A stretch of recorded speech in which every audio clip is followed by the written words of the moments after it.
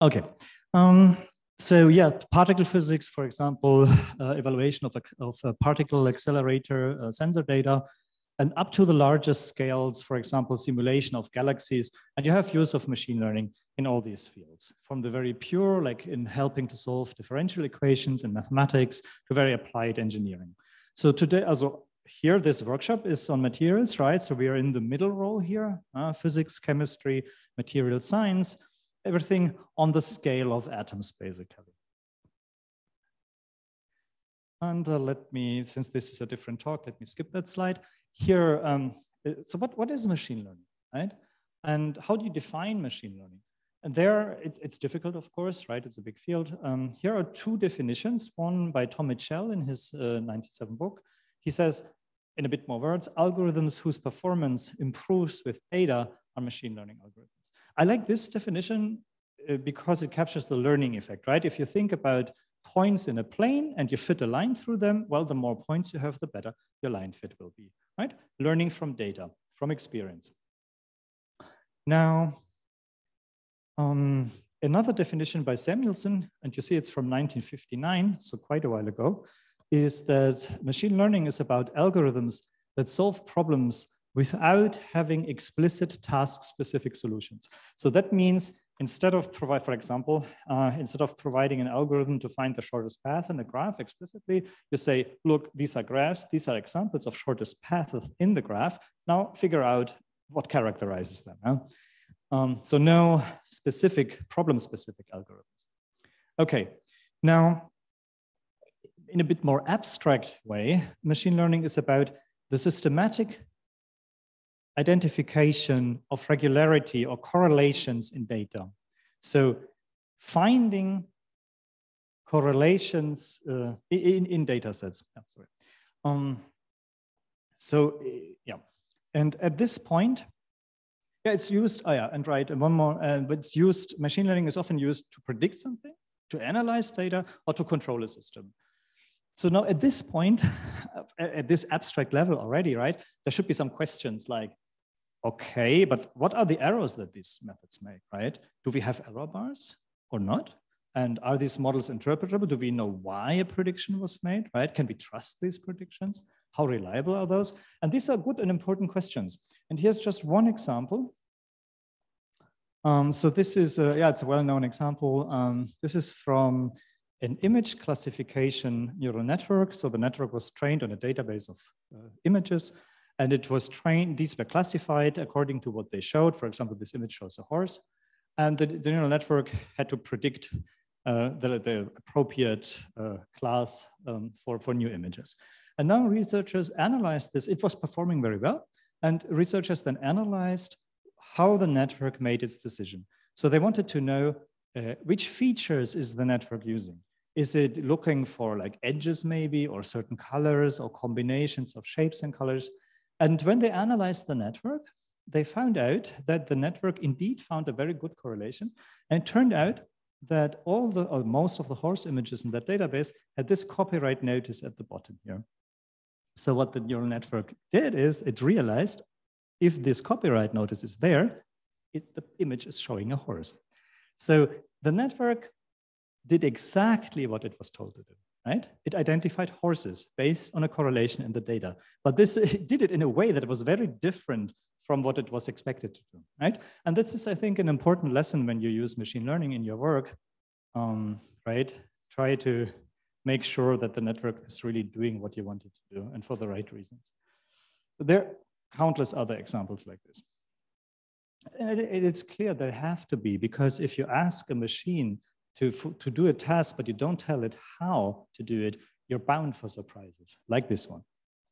Okay, that was my general, very brief introduction to machine learning and the caveat that goes with it. Now, I want to very briefly show some of our work, and then we'll go to the kernel learning. Here, so we are interested in the exploration of large molecular and material spaces on the right-hand side, the column. Right? We want, I think it is clear that materials and molecular spaces grow combinatorially, right? If you think of molecules as labeled graphs and you count the number of possible labeled graphs, then you see that this grows extremely quickly. And for materials, it's the same thing. And to be able to explore such spaces and find materials with certain desirable properties or optimize existing ones, if you have a good starting point, then you need the ability to predict properties of materials, like stability in the previous talk. And that's the middle column. So we are interested in the more midterm, inaccurate and precise property predictions for materials. This is a molecule, but same for materials.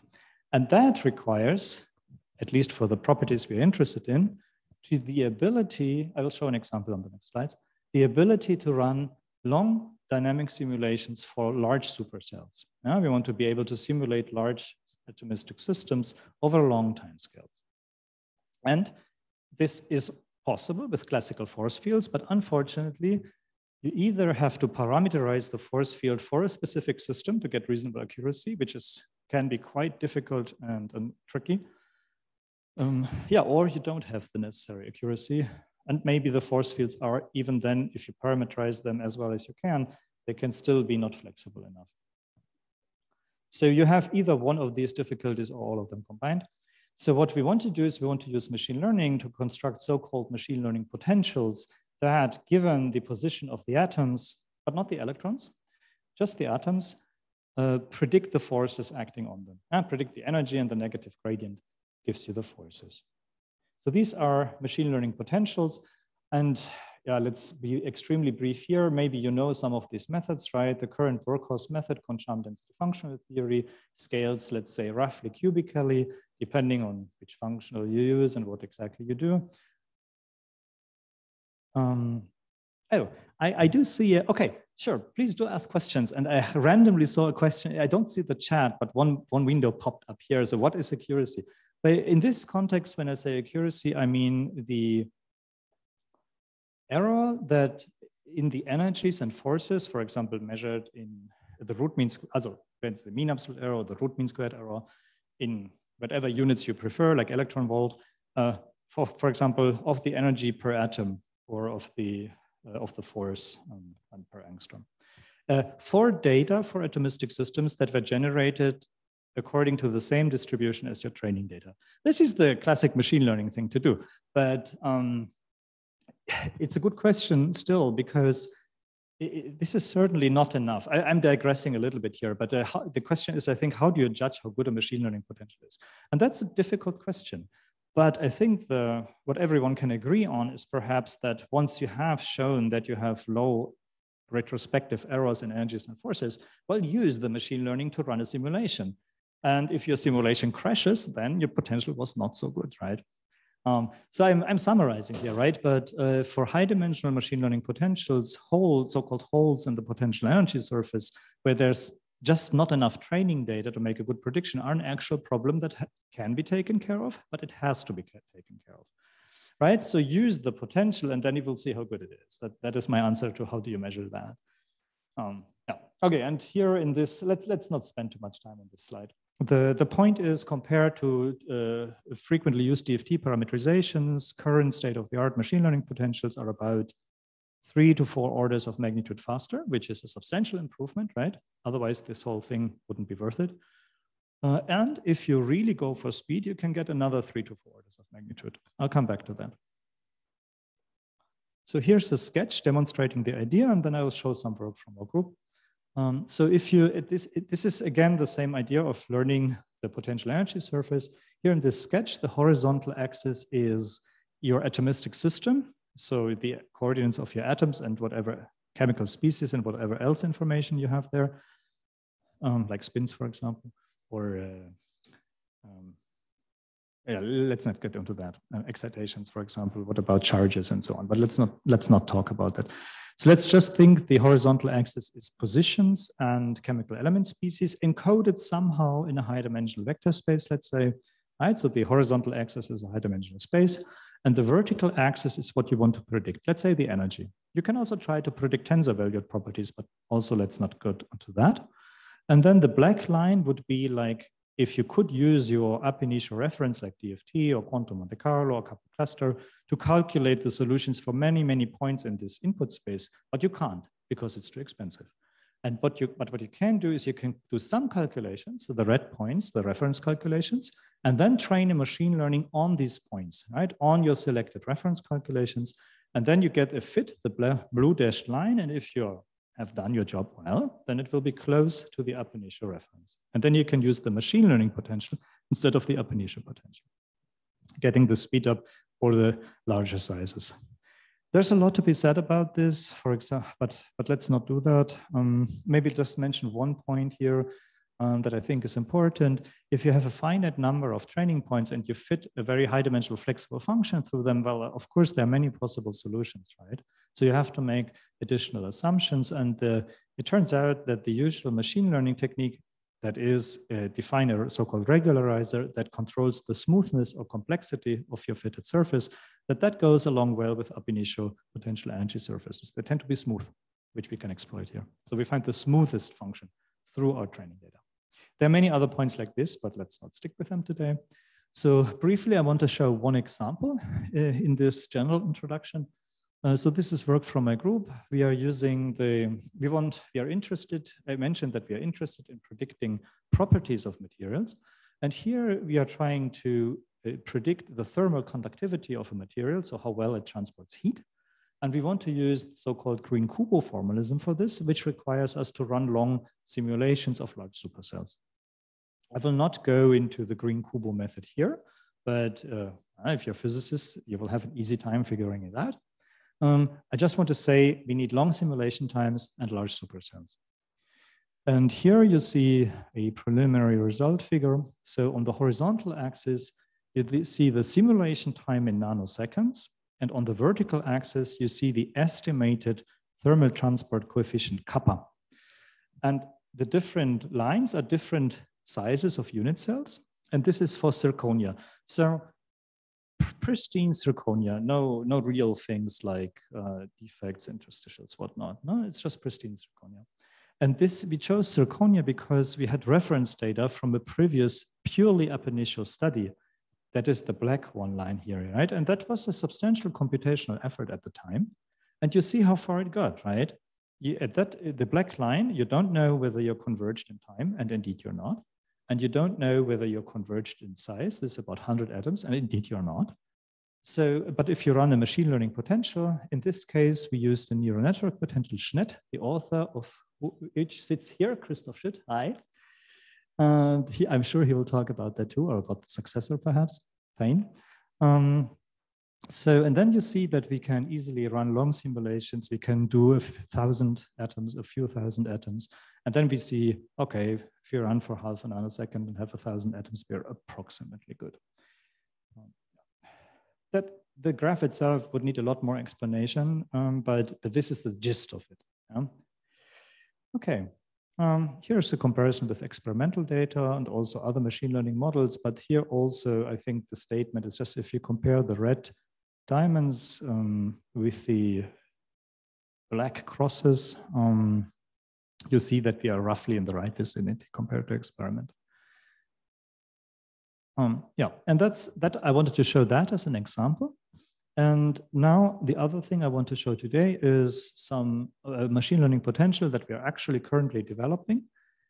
And I should say as a prelude that people at the moment use mostly 3 different types of machine learning approaches for machine learning potentials.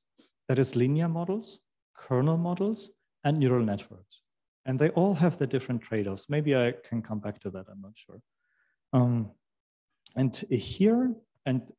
Here, this is an attempt, well, maybe it's at the other end of the spectrum of neural networks, whatever that means. Let me show you.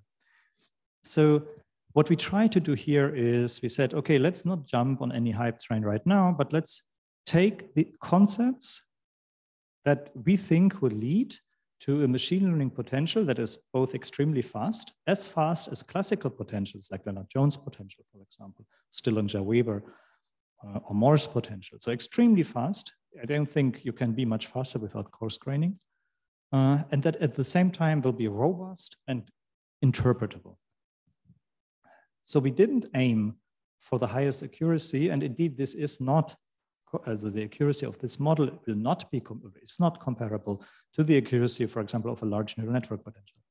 And because it has many fewer parameters, right? But it's robust, it doesn't have holes, and it can, and it's interpretable. You can plot the different components and look at them. So how did we do that?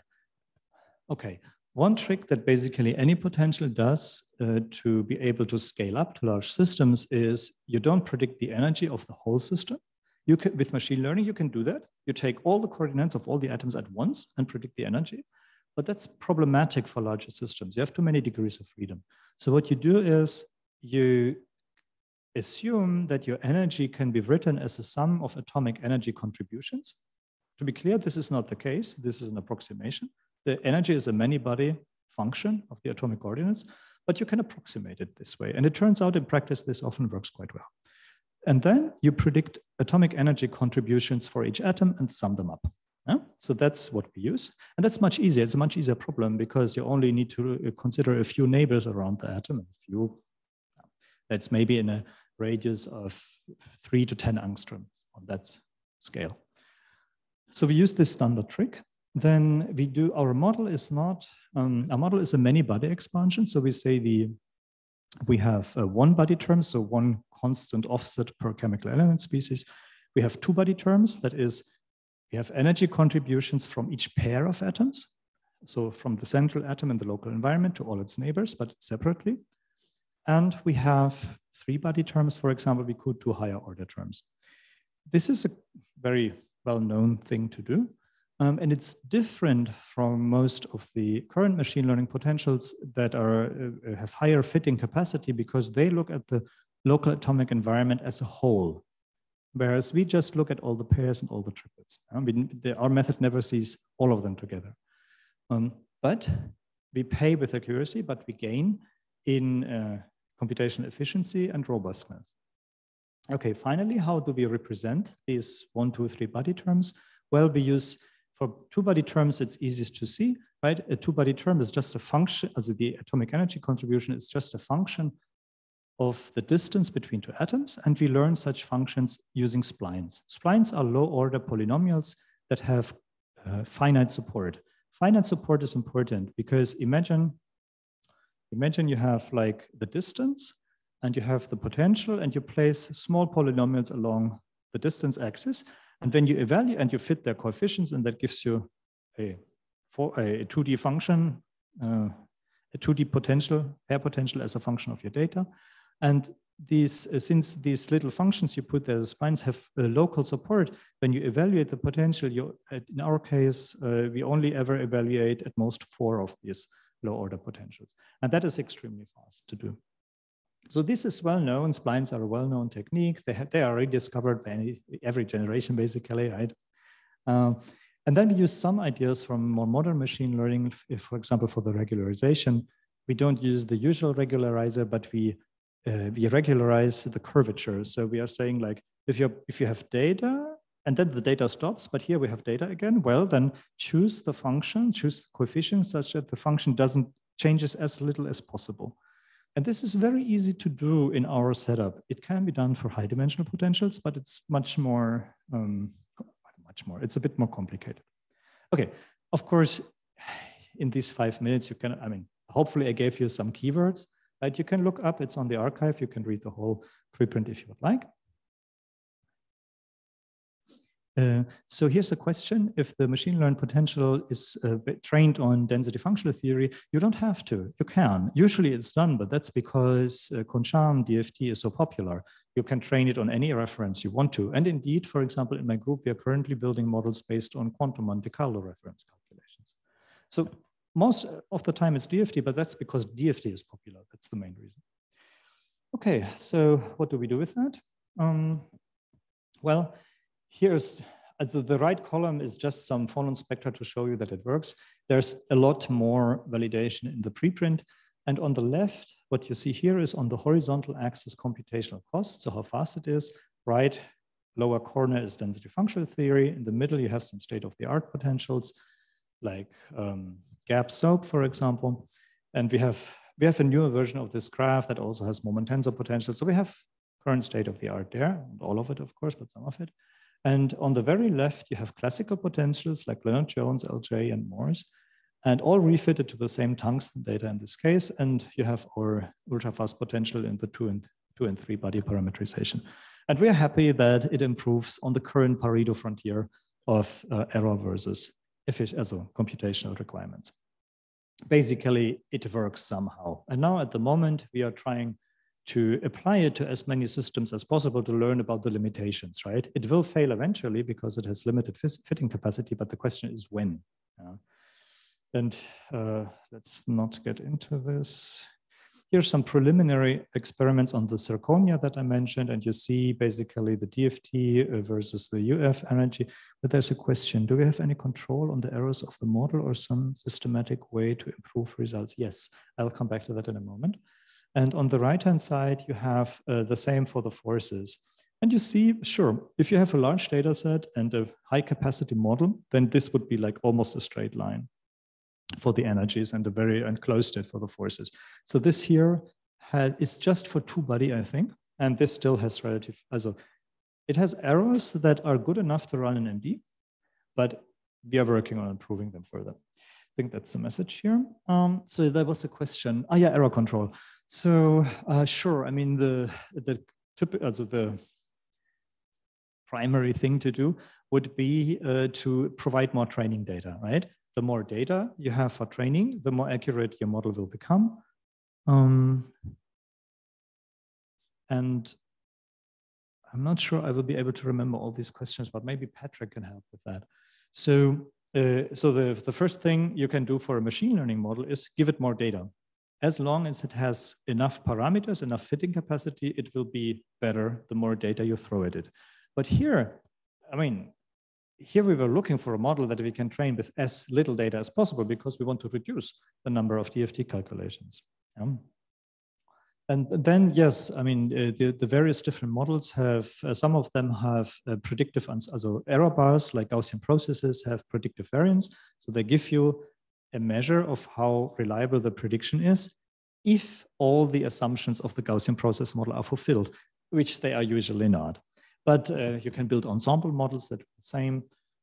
You can analyze your errors. For example, you can also try and instead of minimizing the root mean squared error, so a form of average error, you can try to minimize the maximum error.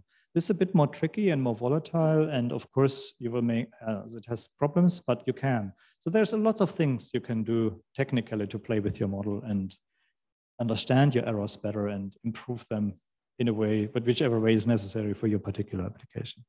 For example, one thing that can be important for high-dimensional machine learning potentials is to recognize when your simulation has moved into a corner of phase space where you don't have enough training data, because your predictions will be unreliable then.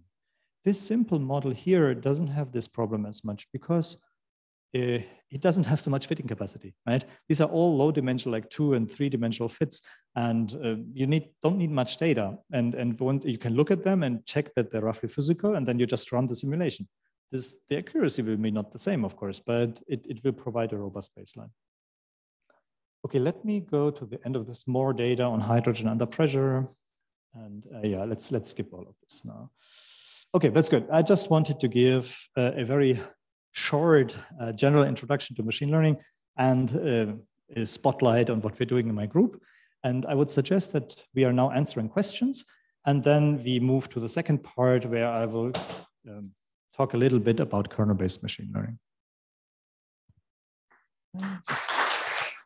Thank you. Okay, I see the first question.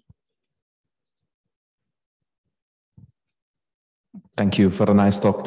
Can you go back to these zirconia results? It's very loud. Okay.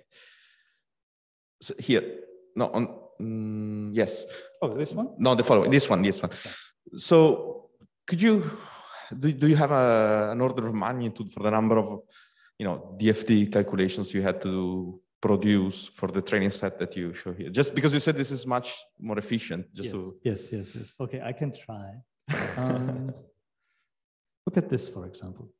On the left-hand side, you have a comparison between UF2 and 3 body parameterization, and on the right you have a high-dimensional potential based, also SNAP and QSNAP, which is based on the bispectrum. It's a good one, let's say. And if you look at the horizontal axis, we have number of training data, number of training configurations, and on the vertical axis we have errors, top row energy, bottom row forces.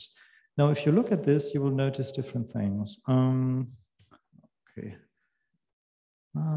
Well, the point here being that the high-dimensional models in the right column, they start out higher with the same amount of training data, right? Because they have more parameters. It's harder to fit them. Whereas our model starts out low, but then they improve a lot more. And if you feed them more data, they might improve further. Whereas our model saturates relatively quickly. And you asked for quantitative data. So if you look at the horizontal axis, you see that already at about in the top row where we have like 10 training points, we're already not that bad. Oh, that's okay. Right. And those are random configurations. So you generate. Yes. Okay. At the moment, I mean, we are currently setting this up, right? For a real application, we wouldn't choose random structures, but you could think about, for example, generate. That's actually not a trivial point because. For example, if you build a high-dimensional potential and then you run a simulation, you might discover you need more data in some region, then you need to actively learn that. So my current idea of how I want to use this is, if you're given a set of data, you could use a simple heuristic, like choose k points which are furthest from each other in a greedy way. And start with one, choose the furthest one apart, then choose the third one, which is the furthest apart from the other two, and so on. And that covers roughly your space, right? And if you have here, what we could also do is you could have very few data, train at potential, this potential here, which can deal with little data, run a simulation, then you have a large number of different configurations, use the k furthest point heuristic, and do the DFT for some of them, retrain the model, and so on. Hopefully a low number of iterations set up that will be robust. Let's see. Okay, thanks.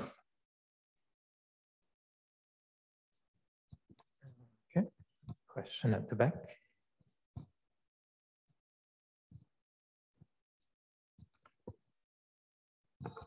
Thank you for the talk. I just was wondering if you could comment a little bit on how errors in terms of RMSEs map to errors in your observables, like your kappa. And if you systematically kind of looked at tuning your machine learning model in terms of RMSEs and then seeing how that affects the accuracy and what you really care about. Yeah, thank you. That is a very good question. I would also like to know. So in principle, one should be, and I think someone has recently done this actually for machine learning potential. You can propagate your uncertainties through to your final observable that you're interested, like thermal conductivity, but we haven't done that in my group. So otherwise, I cannot give you any anything quantitative here, but I would say the general feeling is that once you have reached whatever that is, a sufficiently accurate model, it doesn't matter if you make it more accurate or not, then it's probably more worth spending your time on getting the calculation for the observable right, maybe fix other parts of the model, or so we seem to observe that it's not necessary, just increasing the accuracy of the machine learning potential for its own sake is not necessary to get reasonably converged observables. But I cannot give you any numbers right now. I might be in a few months from now.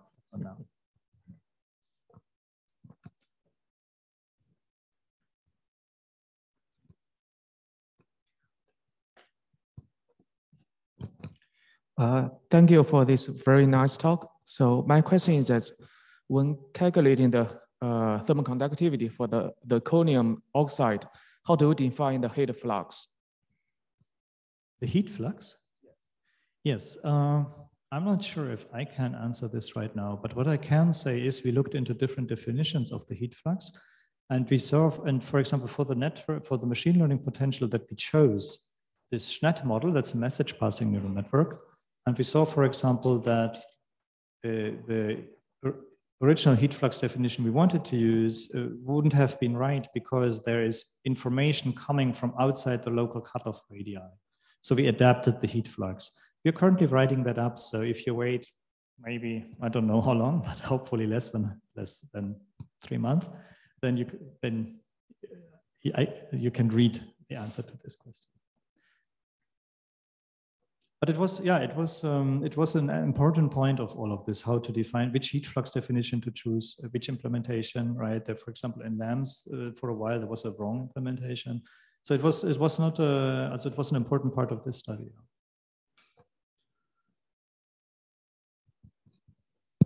Thank you very much for the fantastic talk. I did want to make a remark related to the uncertainty propagation, which is something I've been working on in Michele Ceriotti group. So the idea is you start by having uncertainty on the energies, and you use reweighting schemes and propagation schemes to account for this uncertainty on top of the uncertainty on the observable due to statistical sampling. And what we did find is that if your uncertainty on the energy is somehow the one we would accept in this community, then it turns out that it's not particularly damaging on the convergence of the statistical observable itself. The math is a bit complicated, but we can discuss further later on. Did you recently have a preprint on this?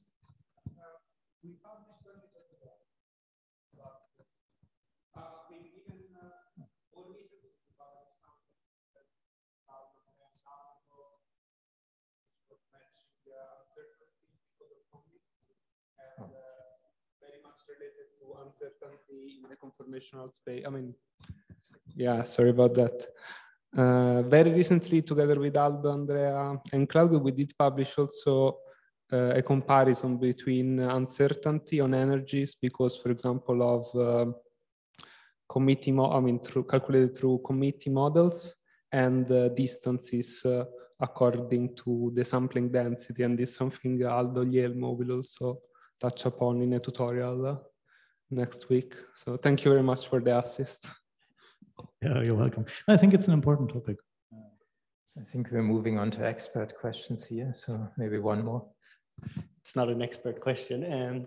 So I just wanted to know, in the slide you showed where you showed the computational cost versus the error of the model, you probably said it already, but I missed what data did you?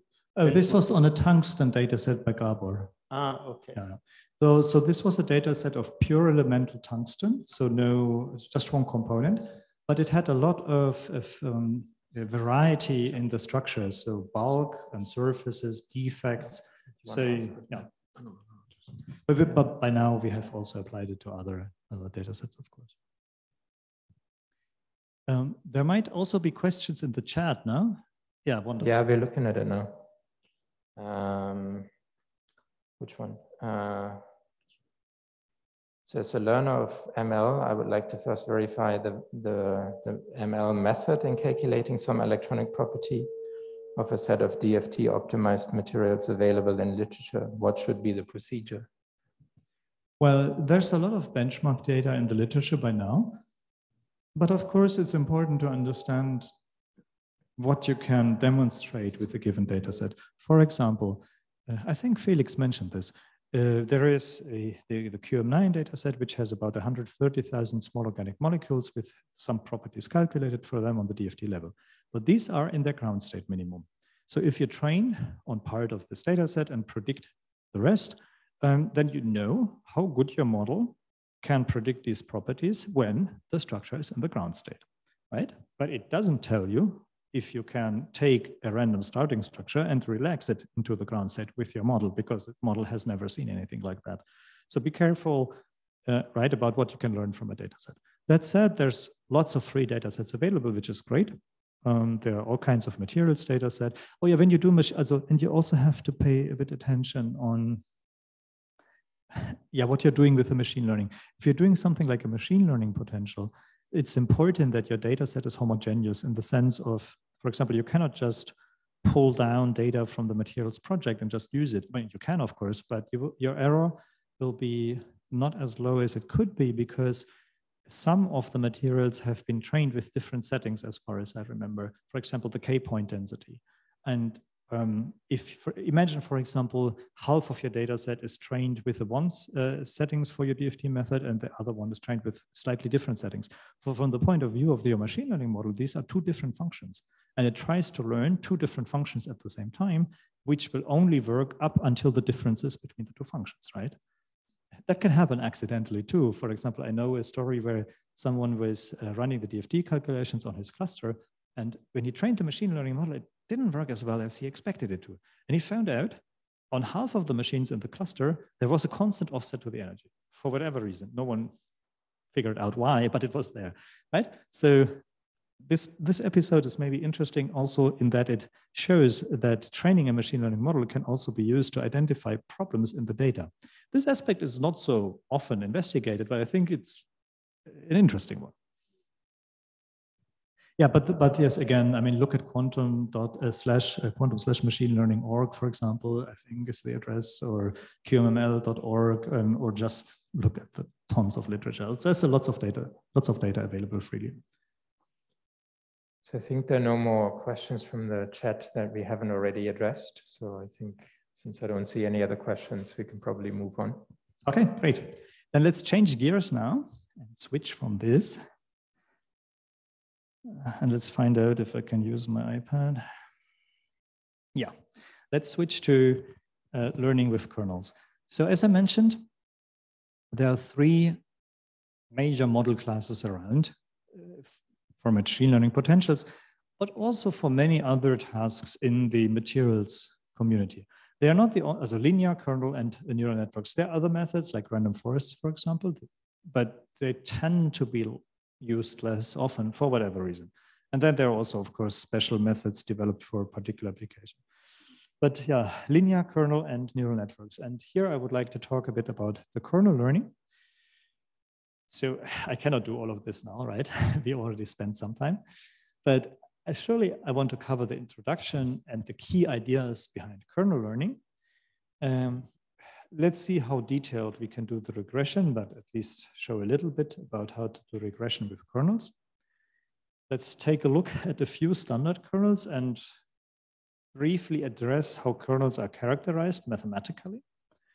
And I think that's how much we can do. So I'll be very selective in the content here because of time. So what is kernel learning? Which problem does kernel learning address? So the problem is, if you have the choice and a linear model works for you, then absolutely take the linear model. It's much easier to train, it's more robust, it's faster than all the others. And we understand linear models, right?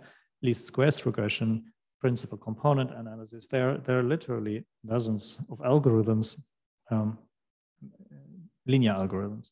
But data is often nonlinear. And if your data is nonlinear, you have to do something about it, right? So what can you do?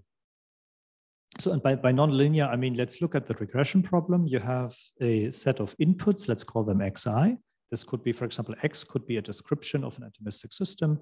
You have your outputs, your labels, yi, for example, the energy of that configuration, and you want to learn the map from the x to the y. That's supervised learning. But learning, yeah, regression basically. So what can you do if the function that you want to learn is nonlinear? Well, you can use a nonlinear algorithm. That would be a neural network, for example. So you have a nonlinear model and try to capture the nonlinearity with that. You can also try to change your input features. So for example, if your inputs are described by, let's say, 3 dimensions ABC, okay, just use more features like the original ABC, but also A squared, AB, B squared, C squared, BC, ABC, right? Products, for example. If you use products, what you get is polynomial regression. You get a lot of new features. And since these features are nonlinear functions of the original input features, maybe a linear model in these nonlinear features can capture your nonlinearity. Or you can try to do that systematically and implicitly learn these new nonlinear features. That wasn't said entirely, right? You can try to, I'll show you, you can try kernel methods. I'll show on the next slide. Yeah, so let's look at an example that's maybe better. So here you see an example of a classification problem. So our Ys are either orange or blue, and we have only one input dimension X. And the task here would be to separate the two classes. So maybe we're good to remember. So if you have a linear model, that means you have, for example, here, if you want to find a dividing hyperplane. A hyperplane is an object of dimension 1 less than the enclosing space. So in this example, you have one input dimension. So 1 dimension less is 0. So you need to find a 0-dimensional object that is a point on this line that separates the two classes. Yeah? This is not possible in this case. It's a non-linear problem and your linear model doesn't work. Yeah? So, but what you can do is you can transform your features. For example, by adding a second feature, which in this case here is the sign of the first one. And now, again, a linear model is, now our input space is 2-dimensional, 1 less, a 1-dimensional object, so a line that separates the two classes. And indeed, the x-axis here neatly separates the two classes. So what has happened here is a non-linear problem in a low-dimensional space became a linear problem in a high-dimensional space. By applying the right transformation. And that is what kernel learning is about, or half of it, let's say. You want to somehow transform your input features such that your problem becomes linear in the new features. And the other half is we want to do this implicitly. Why implicitly? I can do this explicitly, right? And I take my input points X and I just add a second dimension sign X and that's it. And you can. But if in a real problem, you might have hundreds or thousands of input dimensions. And then if you add like the products like in the slide before, then maybe you add polynomially many dimensions. And very soon you will have too many dimensions, too many features to do your linear regression explicitly. Yeah? Because you will have too many features. It turns out there are also interesting spaces where you can do regression in that are infinitely dimensional. And then, well, how do you do that explicitly, right? It's a bit tricky. So you want to avoid that. And how can you do that?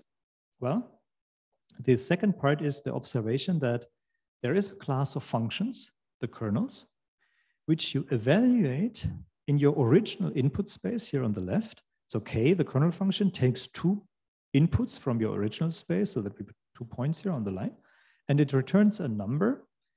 And the property of kernels is that this number is the same number you would have gotten if you had calculated the inner product in this high-dimensional space with the new features, the transformed space. So instead of having to explicitly compute inner products in this high-dimensional space where it will not be practical often, you can calculate the kernel function in the original space and you get the same numbers. So kernels are a way to compute inner products in a high-dimensional space without ever going there, staying in your original low-dimensional space. And these two things together, nonlinear transformation plus implicitly working in that space through kernel functions, this is what is called the kernel trick. Okay, so that was the gist of it in a nutshell. Let's take a more careful look at this. Maybe one more other thing before. So why inner products? I said you can calculate inner products in your high-dimensional space, but why is that interesting? Well, if you think about it, inner products contain a lot of geometrical information. Imagine, for example, you can see here that if you know inner products between points, you can compute the distance or square distance between them. So inner products can tell you something about distances between points.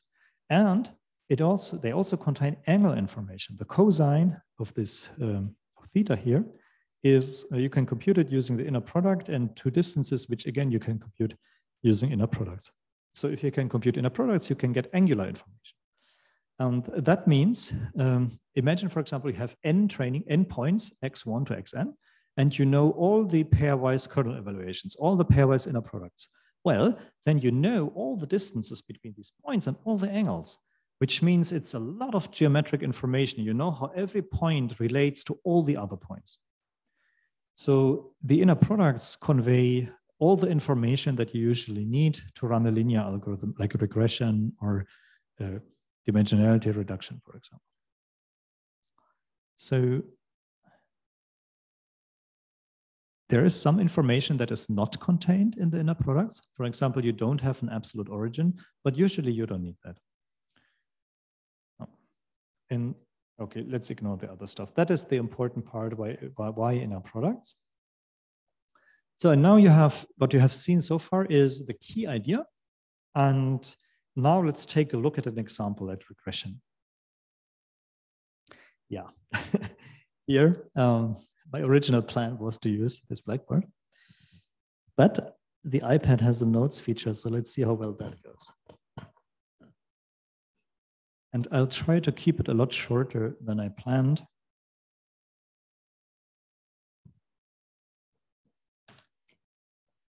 So I wanted to do the complete derivations with you, but let's do just the important steps then.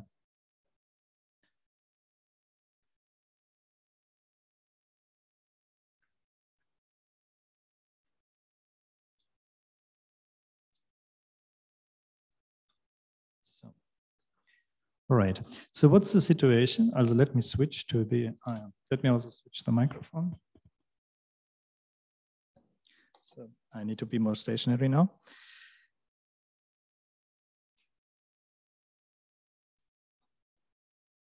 Oh, well, no, it's okay. Okay, let's see how that goes. So we want to do regression. So remember, we have,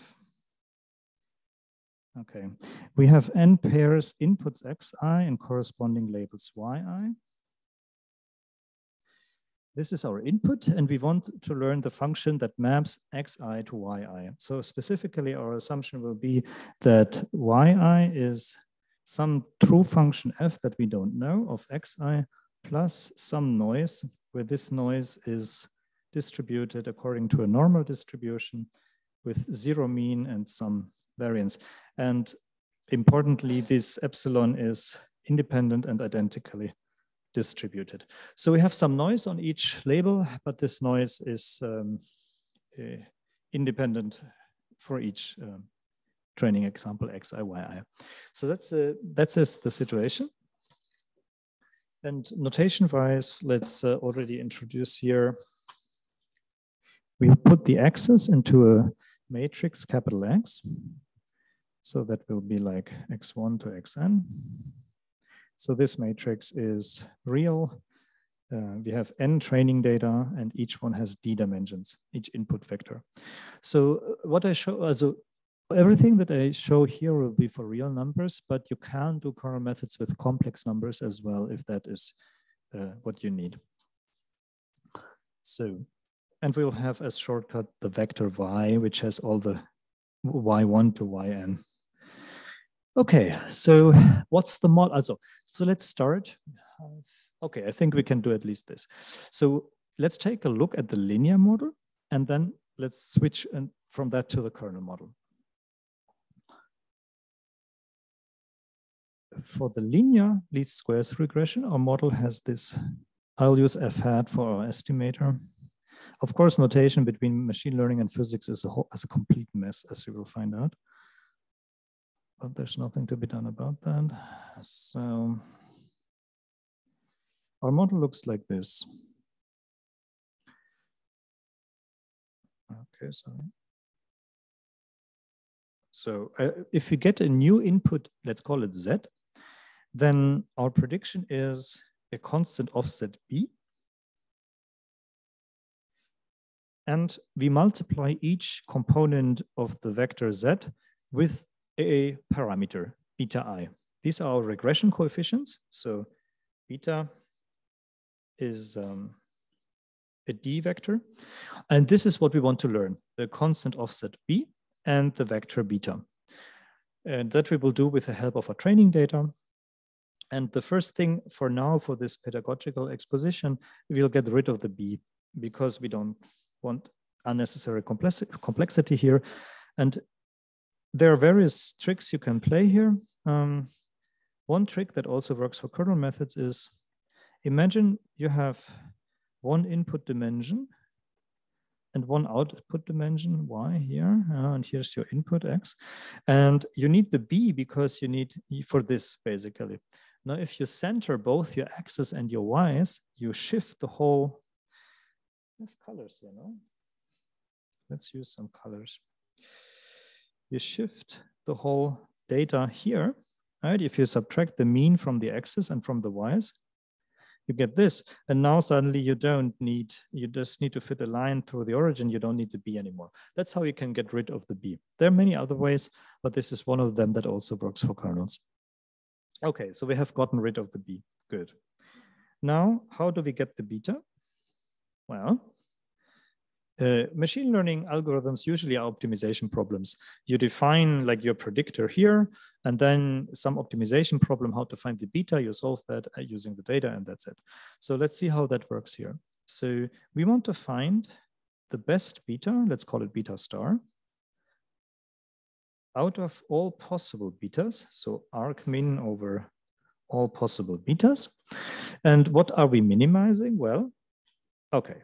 Ideally, what we want to minimize is the error over future data. So data coming from the same distribution as our training data that we have observed. But we can't, because in practice, you don't know which distribution generates your data, and you only have a finite data set. So what we do instead is we minimize the error on the data that we have, which is called empirical risk minimization.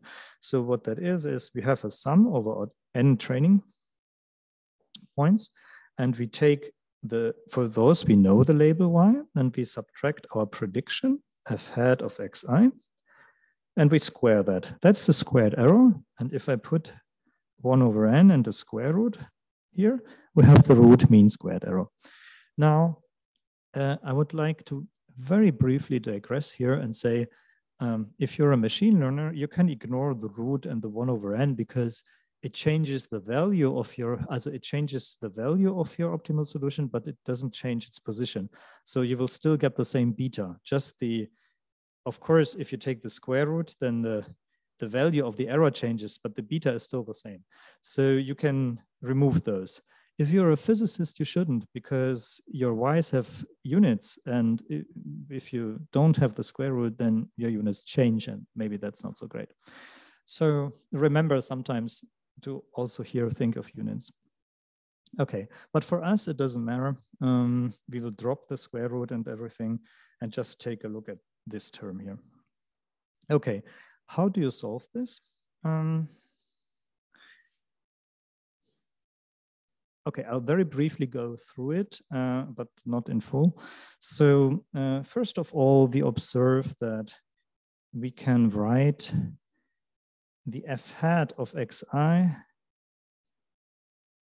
is this sum j beta j xi jth component, well, this is nothing else than beta transpose xi, right? This is just the inner product between the beta and the xi. So let's insert this here. And if you do that, and you leave out the square root and everything, then I will also skip the argmin for brevity here. Then what you're left with is sum I from 1 to n, yi minus beta transpose xi squared. Okay, so far so good. Now let's rewrite that in matrix notation. If you look at this, we have a sum which goes from 1 to n, and then we have the ith entry of y, and we have the ith entry of something else. This looks like an inner product, then this is squared. So this looks like an inner product of some quantity with itself. And indeed, if you look a bit longer at it, you will see that this is simply the inner product y minus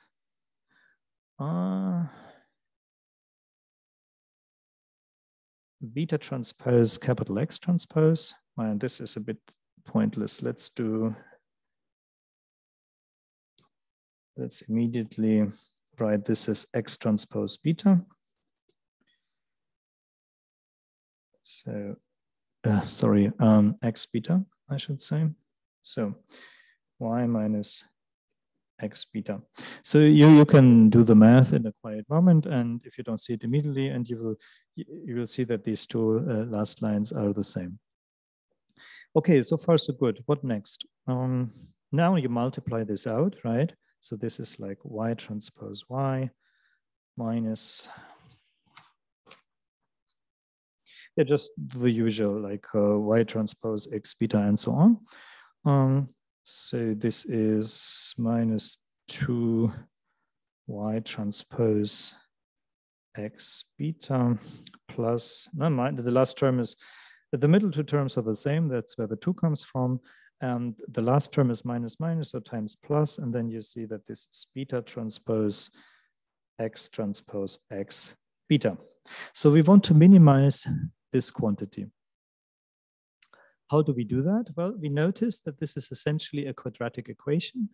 And so what we do is we take the derivative, also the gradient, and set it to 0. Yeah? So we want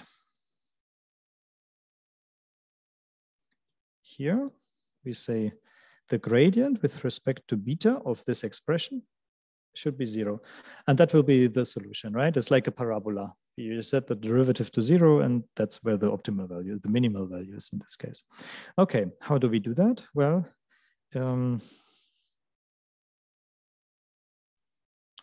so you notice, for example, that Y transpose Y doesn't contain a beta, so that goes. And then you need to either look up or remember the rules for taking the derivative of these linear algebra expressions, let's say.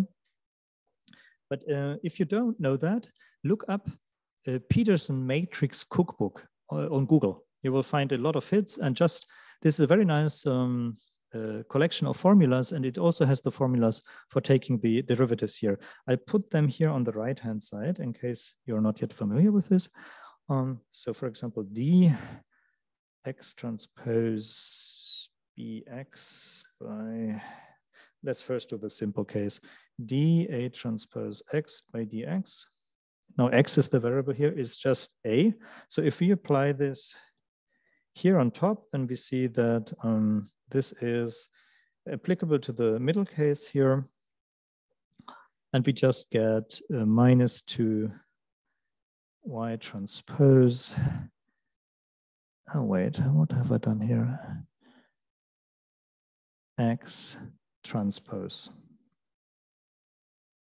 Yeah, because of the transpose in the formula, I think that's right. And now the other formula is, if you have the matrix in between, then you get B plus B transpose, B plus B transpose X in this notation. Yeah. So if we apply this rule to the last expression here, we see that we get plus now X transpose X plus the transpose of that, but the transpose of X transpose X is again X transpose X. So we just have 2 times X transpose X, beta is 0.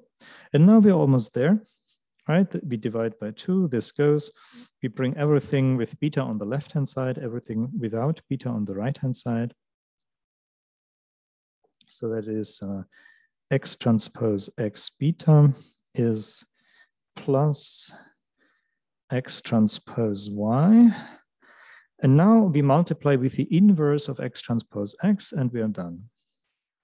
Our solution, the coefficient vector beta for our linear regression, is X transpose X, also to the minus 1, X transpose Y, if the inverse exists.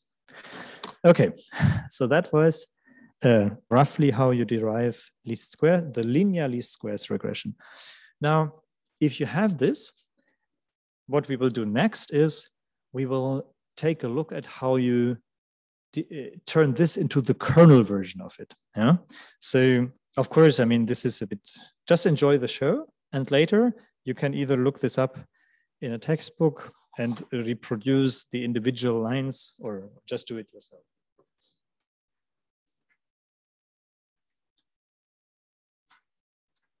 So how does the kernel version of this look like? Like, this is the gist of it now. So we saw a linear algorithm, right? We wrote down our model is just a coefficient vector times the input vector. We said we want to minimize the least squares error. We rewrote the equations a little bit and found that this is the solution, this expression. Now we want to do the same thing, but only implicitly in a kernel feature space. So let's look at this. So the situation is, we do have our original input space. Let's call it calligraphic X. This is our RD. It doesn't have to be, by the way. A nice thing about kernel methods is that you can have non-vectorial input spaces. For example, you can define kernels on graphs, on sheep if you want, on strings, whatever. Yeah? So we'll come back to that.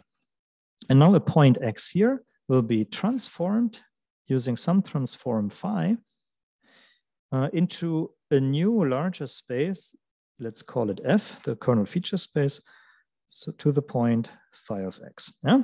This is the situation that we have. And we know that we have this kernel function K, so that K of XZ is the same as the inner product in the transformed space. Yeah? So this is our situation.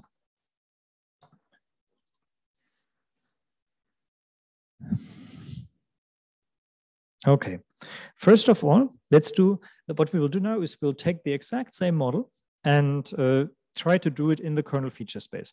First of all, let's write down what our model is. Our predictor F of a variable Z. That used to be beta transpose Z.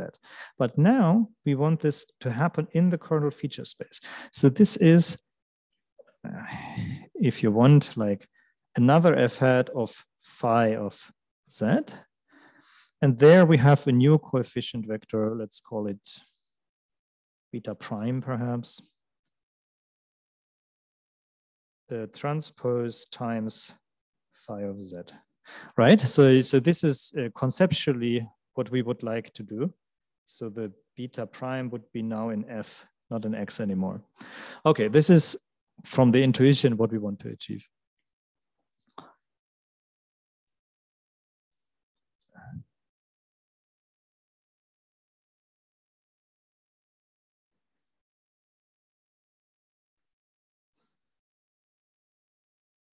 So let's write this down. F hat of Z is, we had this before as well, right? We just explicitly sum over the dimensions, but now it's the dimensions of the kernel feature space, so a different D. Let's call it D prime. Beta prime I.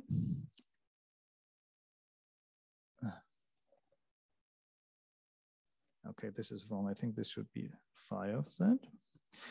So I. So this is the same equation as before, but now just written in kernel feature space. We can't do this explicitly because we don't have access to the phi. We just have access to K. Okay, but what we can do is we can rewrite this. So I hope I'm not too brief now. Let's see. So we have our sum, but the betas I now want to rewrite. Instead of beta prime I want to write sum j from 1 to n alpha j phi of xj times phi of zi. So all I did was I took these betas and claimed that I can write them like this with some new coefficients alpha 1 to alpha n. Now this is maybe not immediately obvious, and yeah. So Patrick, how long do I have here? Until 20 past officially. Yeah, 20 past let's 5 leave some or time 20 for questions. past 6. Okay, all right. Sorry about that. Let's okay, then maybe let's take a quick look here why you can write this. Maybe it's better to do this one thoroughly, and then over the rest we'll go faster. For the let me take a different color for this as well. So Okay. If you look at the linear case, you'll see that the sum I from 1 to d, so the original linear case, beta I, zi, that you can write this as this same sum. And I replace the beta I with sum alpha j x j I zi. So this is the same thing as on the left-hand side, but in the original input space. Now here, I think this is plausible, right? Because let us assume that we have more training data than dimensions, of course. And here, I think this is plausible, right? If you have d dimensions and you have n input data, then you can just use your input data like a, well, not an orthogonal basis, but some basis for an expansion, basis vectors, and just write your beta in terms of these alphas. And there is a reason why you can do this in the kernel feature space as well, but I don't want to go into that reason right now because that's an orthogonal, a tangent to what we're doing right now. But maybe this is a little bit of a motivation why rewriting the beta I prime in this form is possible. And if you really want to know, you can ask me later. So we can do this. And now, yeah, let's now just rewrite this equation a little bit, and then we will see the kernel form. So we pull out the sum over the alphas.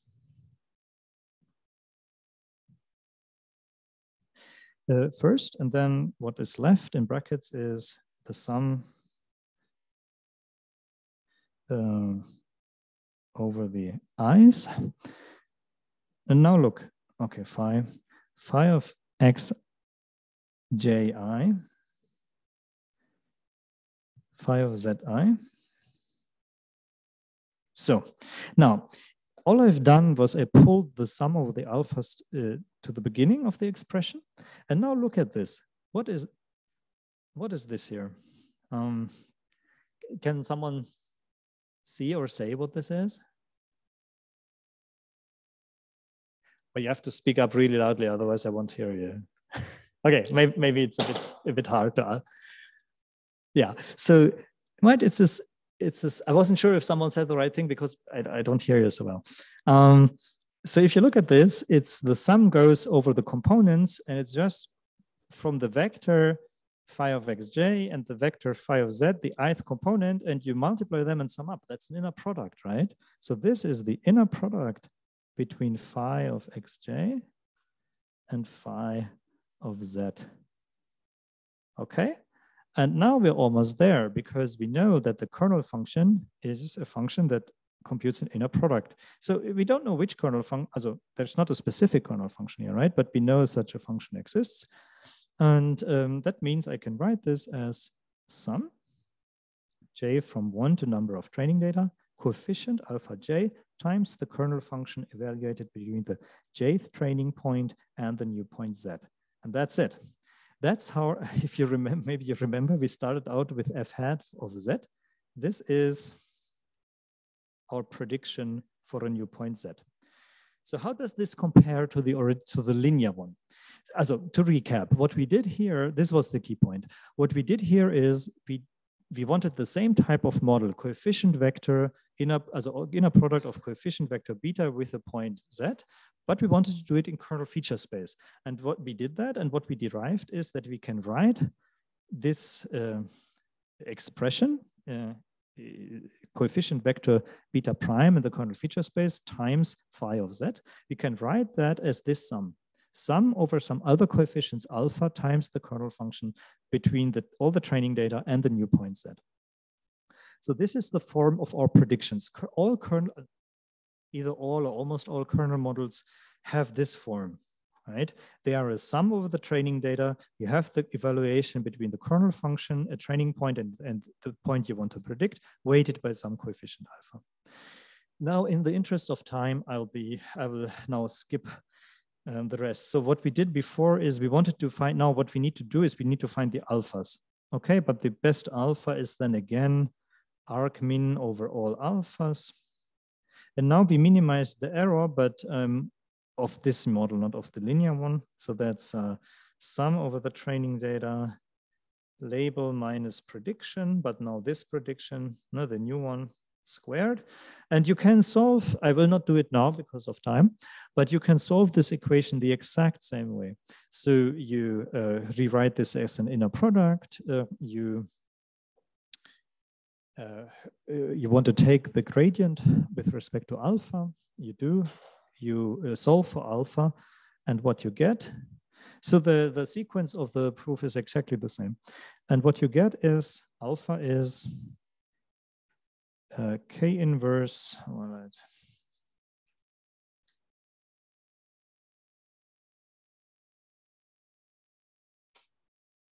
K inverse Y. So this is a little bit, so where K is my shorthand for the evaluation, all pairwise evaluation, the matrix that contains all the pairwise evaluations of the kernel function on the training data. Okay, and if the inverse exists, this is the solution that you get for alpha. So, very brief, of course, but I hope the idea came across. So that means, what that means is you can, if you have your training data, xi's and yi's, you have a kernel function k, you compute this matrix capital K inverted, multiply by y, that gives you your coefficient vector alpha, and then you can predict new points by calculating your f of z here, this one, right? So that's your kernel regression, or kernel least squares regression. So let's switch back now to the slides. So I have to be brief now. There are various other aspects, but for example, you can add a ridge. The ridge is, you do the same thing as before, but your optimization problem is not only minimizing the error, it also minimizes the norm of the coefficient vector, weighted by some lambda. This makes the model smoother. Maybe I can even show you why in a moment. And the solution looks, the solution looks pretty much the same in the linear case, except that you have this lambda to the diagonal of x transpose x. And if you do the kernel version of that, you get a similar thing. You can, this is a choice, but it's the usual choice people make. So you define a regularizer now in terms of your alpha coefficient vector. And if you solve again, you add something to the diagonal of your kernel matrix and then do the inverse. Super brief here. If you add something to the kernel matrix, to the diagonal, it will basically, okay, it's a kind of circular problem here, but it makes the model smoother. We will see why, hopefully still. Okay, so that's a comparison of the two different models. You have the linear case on the left-hand side and the kernel case on the right-hand side. And you see, instead of explicitly weighing the coefficients for each dimension, you have now this sum over the training data. So what does this mean? What does this equation here mean? What are we doing here when we predict something in a kernel model? Well, turns out there's a nice interpretation. I learned from physicists. So imagine you have one input dimension here, your x, and you have, these are your outputs y, and you have here your training data, the orange points, and you want to learn the blue function. And now imagine you use a kernel that looks like a Gaussian function. Well, that sum, where's the sum? Here, this sum here is nothing. It looks like a basis set expansion. No, you have a basis function, this k, and you weight, and you put it on the different xi. So on each training point xi, you put one here of these Gaussian functions. You multiply with alpha, maybe some are negative, some are positive, some large, some small. And if you add them all up, you get the dashed line, which is roughly the blue line you wanted to learn. So you can view these models as kind of a basis set expansion, the predictions, or the model itself. Okay, I'll skip this. I'll skip this too. I also skip this, but I want to say something at least. So what I wanted to show here is we saw now one algorithm, linear least squares regression, transferred from the linear case to the kernel case. That has been done as a kernel methods were invented in the mid-90s by Wapnick and co-workers. They did support vector machines. They didn't realize their approach was generic, but they just did this one algorithm for classification. And then later, Bernhard Schölkopf, Alex Muller, and Klaus-Robert Müller used the same idea to derive kernel principal component analysis.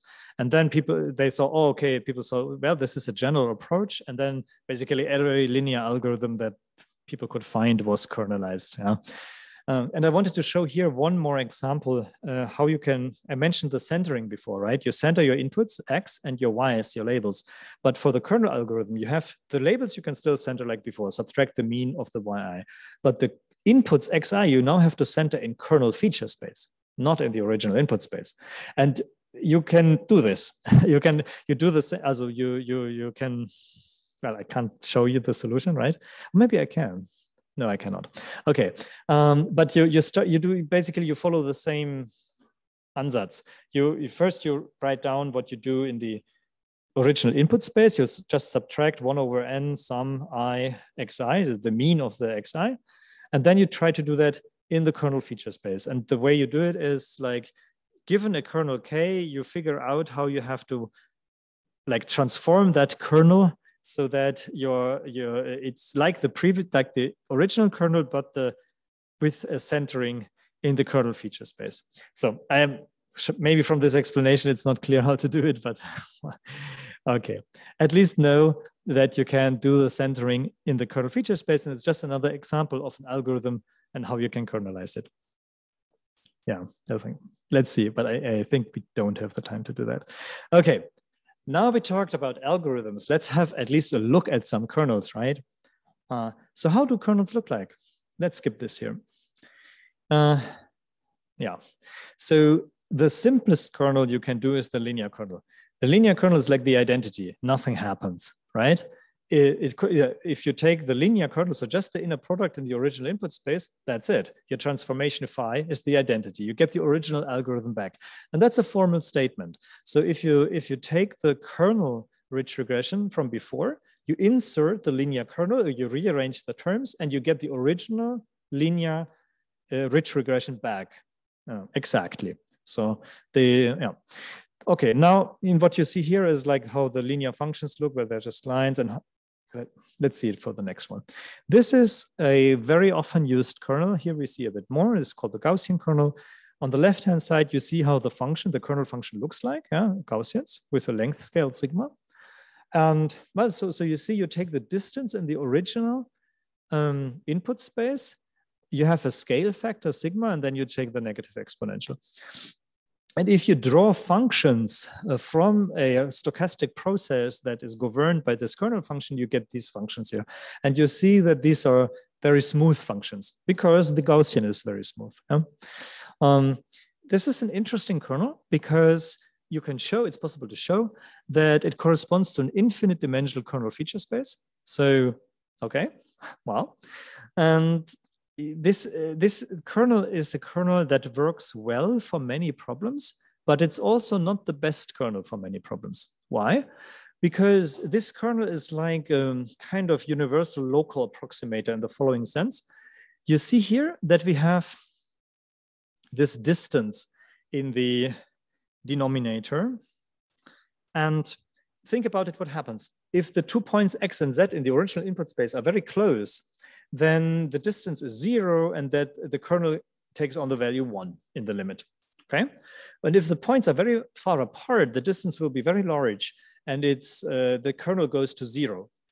But remember, the kernel corresponds to an inner product. And if an inner product is 0, it means the input vectors are orthogonal. So in other words, this kernel maps far away inputs in the original input space into orthogonal dimensions in the kernel feature space. So you can fit whatever you want. But this downside is, of course, you need a lot of data. Okay, well, that's maybe as much as I can say in a nutshell. This is the same kernel. Maybe you really, I mean, you know this probably. I called it here Laplacian kernel. We have basically the same thing, but it shows one norm and no square. And these have a cusp, and you can model less smooth functions with this kernel. There are tons of other kernels, literally a lot of them. I will not go into details here. this is an example of a graph kernel. So where you can define a kernel not on vector input data, but on graphs directly as inputs. But the kernel is then algorithmically defined, right?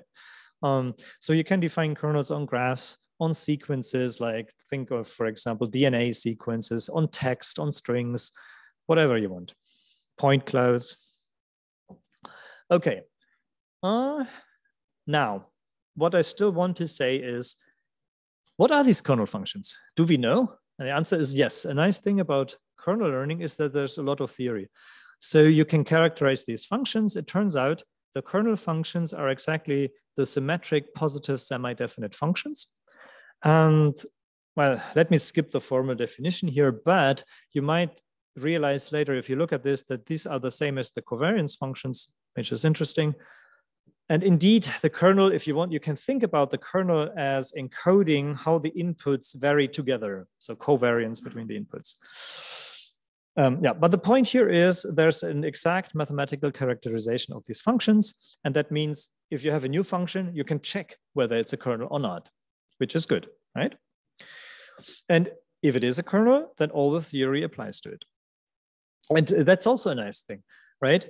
Because of this structure, you can use any kernel learning algorithm. So kernel linear regression, kernel rich regression, kernel principal component analysis, whatever, kernel Fisher discriminant, kernel support vector machines, all the long list, together with every kernel, right? As long as your function is a kernel function, you can use it with any of these algorithms, which is nice. That means you can, every kernel stands for a certain type of nonlinearity, and you can use every one of the kernelized algorithms with any of the nonlinearities for which you have a kernel. So you can combine them whichever way you need them to. Okay, let's skip this. Oh yeah, maybe, sorry, one thing I want to say. A matrix and thus then a kernel function is positive semi-definite if, and then there are various characterizations. I don't want to go into that because we're out of time, but one characterization is all the eigenvalues of every kernel matrix you can form from a kernel function are non-negative. And if you remember, maybe not, but we had this regularizer which added a constant to the diagonal. And that means it not only, yeah, okay, sorry, it's too much far apart. It improves the inversion of the matrix from before, and also it makes it more, for example, if you have a function that is almost a kernel function, like it has the matrices that you can form from it, sometimes have small negative eigenvalues. Well, if you add a small constant to the diagonal, you shift the eigenvalues up by that constant, and voila, your function is positive semi-definite. As long as you're only slightly off the positive semi-definiteness, you can correct it this way. But maybe this is a minor point, and maybe shouldn't have brought it up. The important part is you can characterize these functions, and the other important part is you can build new kernels from old ones, like building blocks, right? If you, so formally the set of kernel functions is a closed convex cone, and it means if you multiply by a non-negative scalar, it's again a kernel. If you add two kernels, it's a kernel. If you do a pointwise product, it's a kernel. If you do outer, what is this thing here? Outer product, then again a kernel, and so on. So you have certain operations under which the class of kernel functions is closed, and so you can combine these kernels into new kernels. For example, to make this a little bit more plastic at least, let's say you have a linear trend in your data, but it also oscillates. Well, maybe you can combine a linear kernel with an oscillatory kernel to model your data. Okay, I'll skip the representative theorem. I'll skip the reproducing kernel Hilbert spaces. Basically, you can prove that if you have a symmetric positive semi-definite function, you can always construct a kernel feature space that corresponds to it, and vice versa. Yeah, but unfortunately, we don't have time for that. This I still want to say. So I said that kernel learning has a lot of theory, and it's true. And for example, in a neural network, you never know whether you found a good optimum or not for your solution. And for the kernel learning algorithms, to find the parameters like the alpha before, that is a convex problem, and you always find the global optimum. So that sounds nice, but there are also free parameters, like the length scale in that Gaussian kernel. So what about those? We call them hyperparameters. What about those? And it turns out for those, you don't have that nice theory. So that's a non-convex global optimization problem. Well, go figure. So you have to find either good heuristics for your free parameters. You can do a systematic search like a grid search. If you have few of them, you can minimize the likelihood of the models. You can try to do a gradient descent somehow, but you can't get around the problem of that it's a non-convex optimization problem. So kernel methods also have this problem, but in a reduced form. That's maybe good to know. I will not go into details. Hyperparameter optimization, if you want to do it well and robustly, is actually not so easy. But if you can get away with the grid search, it's usually fine. Okay, anyway. So this is, if you want a mental picture, this is about it. Yeah, the dirty corner of hyperparameter optimization. This is, I think, from Boeing 747. It has probably about 1,000 knobs and dials. And today, that's hyperparameter. That's a proper image for hyperparameter optimization. But there has been some progress in AutoML and such. So maybe today it looks more like this. A little bit better, but still, you have to somehow choose good values for your free parameters. Yeah, so I wanted to cover a few specialties of atomistic machine learning potential, but I can't. But let me just mention them. Yeah. So what do you do if you don't have labels for everything? It's like you want to predict atomic energy contributions, but you only have a label for the sum of certain atomic energy contributions. Turns out you can still do it. Maybe one of the other lecturers will mention it. I think, yeah, I'll come back to literature. So you can do it. Then derivatives, so important, right? If you do DFT, you also get the forces, and you want to learn with the forces because they contain a lot of valuable information. But let me skip one slide. Look at this, right? Here are some functions from a Gaussian process prior, whatever that means. It's your possible models, basically. And here we have training data, these pluses, and so only the functions that go through them are now valid. But if we have derivatives, we have so much more information, right? Because we can not only tell go through this point, we can go like this through the point, right? So you need, if you get the derivatives for free, you need a lot less data in some sense. So, and you can incorporate that into kernel models because the derivative of a kernel regression model is still a kernel regression model. Without going into the details, you can calculate kernel values between, like here, energy, force, and you can get like a block-wise kernel matrix structure. But the point is you can train with derivatives and you can take the derivative of your model. That's the point. Let me skip that. Let me skip that as well. And no dimensionality reduction today, but maybe an outlook, or maybe not. So I want to say, maybe I'm at time, right? But I want to say one thing. So we saw now a glimpse of kernel methods, right? And we saw a linear regression model. So, okay, and we know they're neural networks, but when do we choose which method, right? And I think there are two things I want to mention. One thing is, so if you really have very few data, maybe consult a statistician, right? But if you have like on the order of tens to thousands of data points or 10,000s, kernel methods are a good choice. And they scale cubically in the, because you have to do this matrix inversion, cubically in the number of training data, and linear when you predict in the number of training data when you predict something. So, and you need to store the kernel matrix or compute it on the fly, but you have to do either one of these two things. And that means, yeah, if you invert a matrix that's like 10,000 by 10,000, you don't even have to wait if you have efficient code. And if you want to invert the kernel matrix like 40,000 by 40,000, okay, maybe wait a little bit, but still okay. If it's much larger, you will have to wait or have large computers or both. But so that seems to suggest that for this small to medium range here, kernel methods are a good choice. And if you have really big data, maybe use a neural network. But, and that is the other point I want to make, you can, if you want to, you can fix most of the disadvantages of different methods. For example, for the kernel learning, you can, if your kernel matrix is too large, you can do a reduced rank approximation of the kernel matrix. And then you can do your 100,000 points and no problem. Okay. Well, that's maybe what I can say in the brevity of time. Let's skip that. Yeah, let's summarize. So what did we see? We saw the kernel trick, implicitly running algorithms in a high dimensional space by using kernel functions that correspond to inner products in that space. We saw how to do that for regression. We saw 3 default standard kernels, and we discussed very, very briefly a few aspects of this. Yeah. Then I want to mention that you can do a lot more with kernel methods than I showed today, naturally, right? I mentioned the structured inputs. You can have structured output learning, predict tensors, predict graphs if you want. We mentioned the reduced rank approximation. There's so much theory. So there's a lot more than that. Okay, and with that, I want to conclude. Also, hand over to Patrick.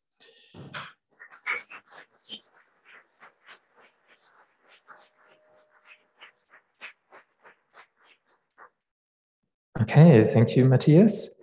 And I think the hyperparameters will come back at you tomorrow in the tutorial. So you get to fly one of those Boeings too. Question?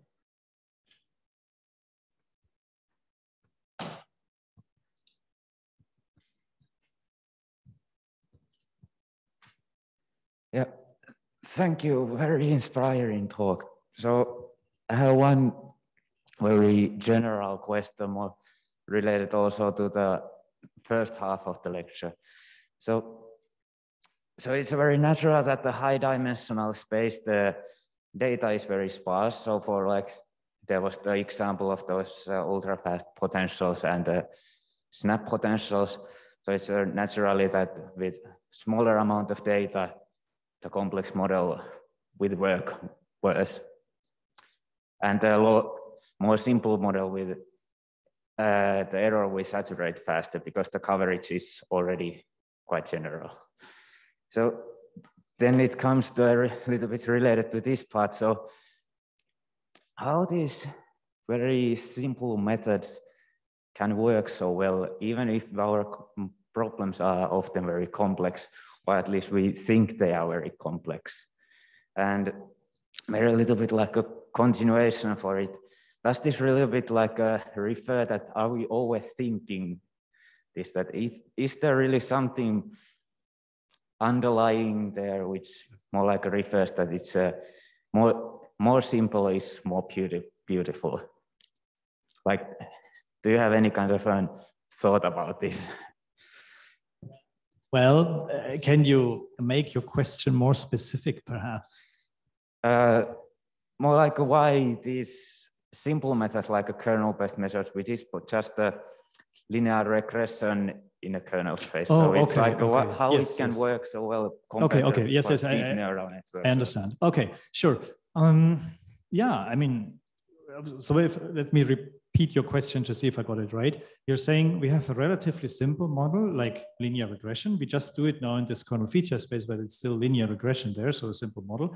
And yet we can fit complicated phenomena, right? Roughly, okay. So, well, I mean, it depends on the number of features, right? So the more features you have, I mean, of course, they cannot be all the same, right? But even if they're correlated, right, the more features you add, the more coefficients you add, the more flexibility you have in your model. And that's why you can fit many things with a simple linear model, because you have a lot of features, basically.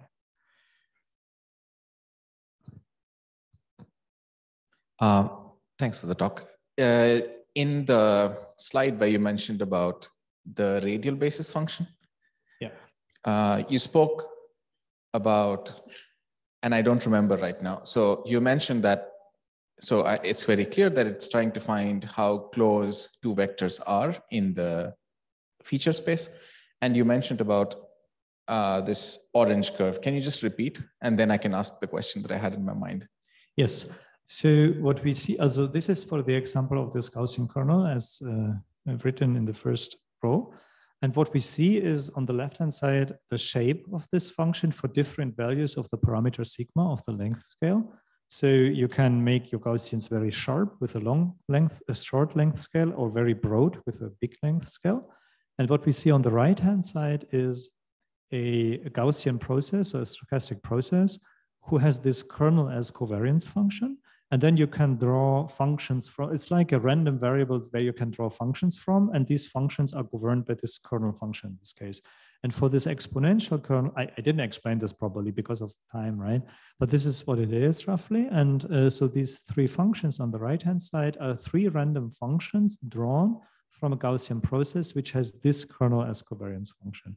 And that means basically that you can use this Gaussian kernel to model smooth functions, right? If you have non-smooth functions like jagged functions, the Gaussian kernel is not such a great choice because it naturally is very smooth. Okay, so I think my question was slightly different. So now imagine you have these X and Z, and they are fairly low dimensional. And in low dimensions, closeness of two vectors makes sense, right? If the vectors X and Z, for example, are very, very high dimensional, for example, the many body tensor representation of a molecule, right? It can very quickly go into higher dimensions. And in high dimensions, like if we imagine almost every vector is equally distant from every other vector. So do you have any idea of when do these models break apart? Or like how would you know when would this model break apart? Okay, let's see from the top of my head if I can say something on this to this. So usually these original input space where the X and Z come from will be maybe not that high dimensional, right? But let's assume it is. And then you're right, if I remember correctly, Eben, if your high dimensional vector, if the components are random, then basically they all lie on a sphere or something, and you have, they're all kind of the same. But I mean, practically there will still be signal, right? So it's like, imagine you have two strong input feature signals that are relevant for your Y, and then you have like random additional components. I mean, your learning will degrade maybe the more random components you add, or your signal will be weaker in some sense, but it will still be there, right? So I think it will still work. Maybe it will gradually degrade. I'm not 100% sure, but that is how I would right now think this would go. So yes, even if you have high dimensional input vectors, the distances between them are not exactly the same, right? There will still be some signal left. And if the components are, maybe many of the components will be zero. And if that is the case, then it's like a low dimensional vector, right? So I think in practice, it's not that much of a problem. But you could, I don't know, maybe think of cosine distance or something like this. But I think it's usually not necessary. So I think since we are a bit progressed in time, it's a good time to stop now. If you do have questions still, I think Matthias would be happy to answer them one-on-one. So you can ask him. Sure, and you can also write me an email if you want, for example. No so let's thank Matthias again, and then we conclude for today. Thank you.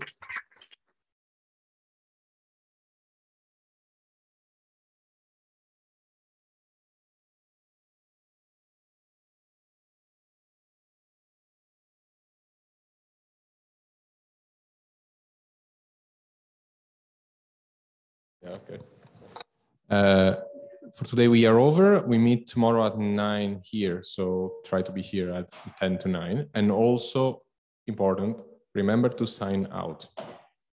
Sign on the paper. We need that. Thanks.